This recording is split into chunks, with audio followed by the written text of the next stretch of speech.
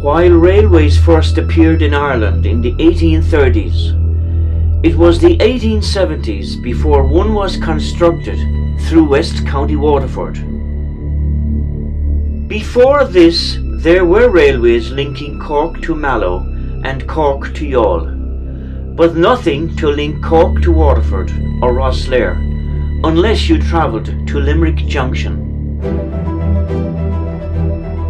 The Times of London announced on Monday the 28th of July 1862 that the Cork, Fermoy and Waterford Company proposed to construct a railway from Waterford to Dungarvan, Cappoquin, Lismore, Fermoy and Rathcormac to the Cork and Queenstown Railway at a cost of £8,000 per mile, and the Grand Jury of the County of Waterford have passed resolutions approving the project.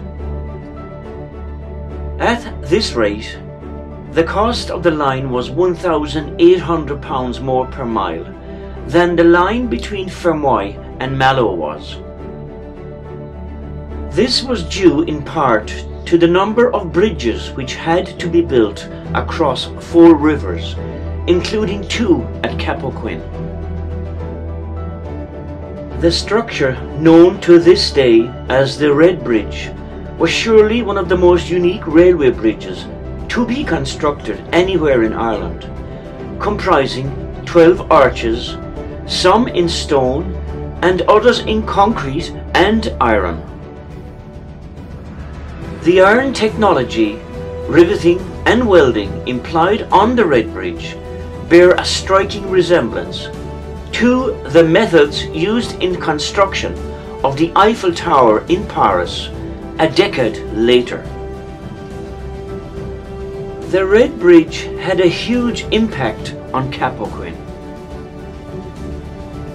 Construction of the railway line required the demolition of over 12 houses in Cook Street and obviously the building of a new railway station and gate lodge. The Glensheelan River had to be diverted to meet the Blackwater some 200 metres further south than it did, in order to erect the embankment carrying the line to the bridge on the eastern side. Tall masted ships could no longer pass up to the quayside in Cappoquin itself, once the bridge opened in 1878, so a new steamer's quay had to be built downriver. The railway brought trade and tourists to Cappoquin in large numbers, and also carried away many local people to immigrant ships up to the mid-20th century.